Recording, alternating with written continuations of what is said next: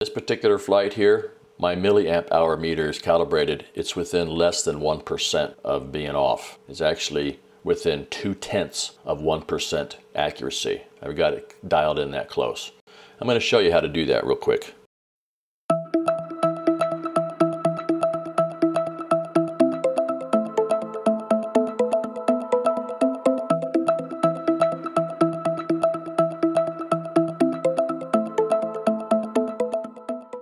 Hi everybody, Mike here. Thanks for watching.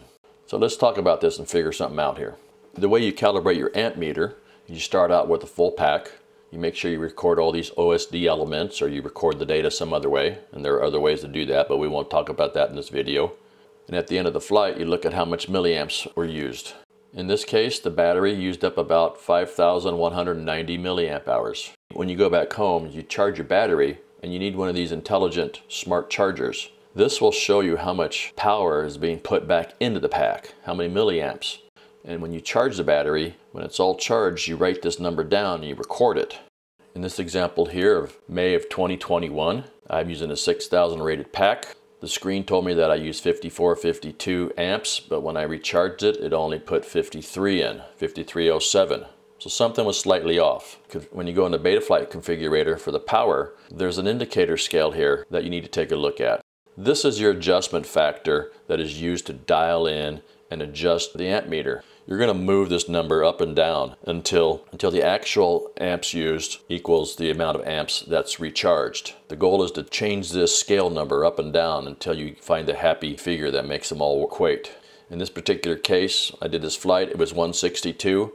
I actually used 5452 per the OSD, but the charger said I put 5307 back in.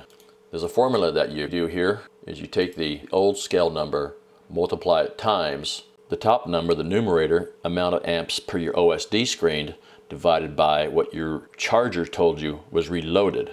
What you end up with is a new factor, a new scale number, and you modify that into the Betaflight settings, put that number in, and then do another test flight. What you need to do is you need to do this sort of test several times over several flights, moving this scale number, this amperage scale number, until you get some consistency. And it takes a little trial and error, and you'll dial it in to where the amounts of the recharge is pretty close to the amount that the OSD screen told you during the flight. In this particular case, it took me about 4 or 5 attempts at it to get it where I had some stability. My milliamp hour meter is calibrated. It's within less than 1% of being off.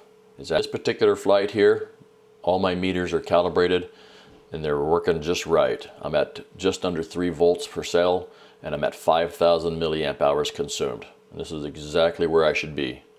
I know that my indicators are pretty accurate and I can trust them. And that's the goal of this whole exercise. And if you change props, you got to do this all over again. If you change batteries, you need to do this all over again.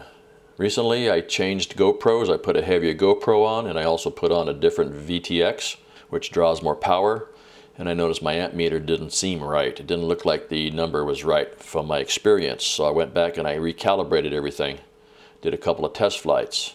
Now I've got it dialed in, and now I feel comfortable making those long range flights, and I won't land short of power. Anyways, thanks for watching.